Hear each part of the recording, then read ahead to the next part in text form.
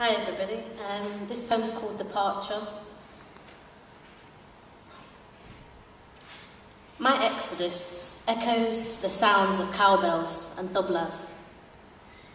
The beat vibrates by touch. The hollow drum becomes alive, becoming a part of me. It becomes a part of my very own being, for the chimes of heaven reverberate as the stars talk in the silence, creating new life, while I desperately fight to escape the old life. I seek a platform to project the very essence of the beat, to strip the barriers from where I stand. I speak and words are echoed by sounds of cowbells and tablas. They leave my mouth as individuals to grow as flowers that stem through people's minds awaiting nourishment. My exodus was written by the forefathers of time, bathed in the knowledge that they learned from the roots of trees. They taught each other with words shaped like stories. They allowed the earth to be the teacher, nature to be the healer, and the heavens to be the provider. You see, my exodus echoes sounds of cowbells and tablas. I woke up one day to find the world I live in a mess and decided to leave. It was written, the exodus shall begin, in search of the garden that is my origin. I must understand this connection from deep within.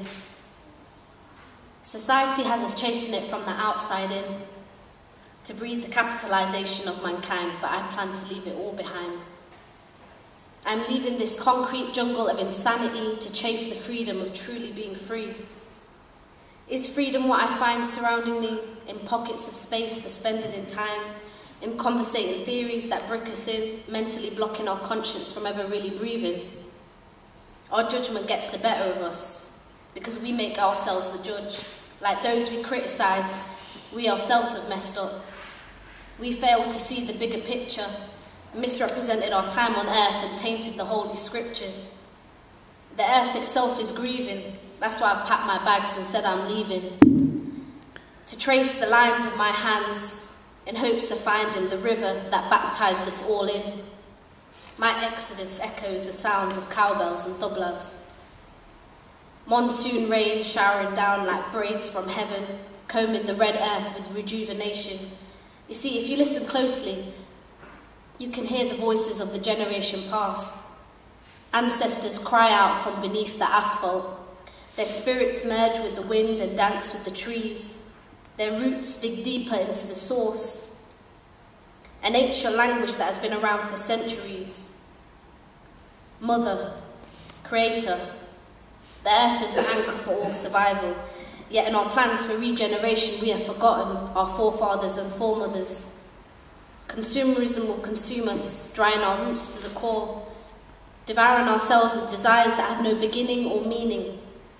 And as we look into windows of shops to purchase a piece of ourselves, what we have is priceless. So I look up into the broken sky and I see dead birds flying into a blood-stained horizon of hope and pain. My exodus echoes the sounds of cowbells and tablas.